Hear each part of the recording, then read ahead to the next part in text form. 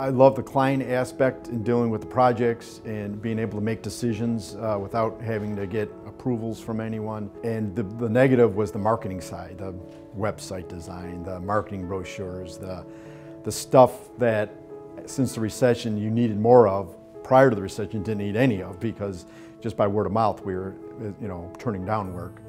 And now I needed to focus more on the stuff that I didn't have time to focus on.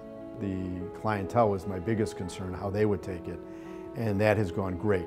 I told all my clients, you wouldn't notice a difference because you'll be dealing with the same people and getting the same level or better service now that we have more resources, and that's exactly what's happened. They're all very happy with the transition.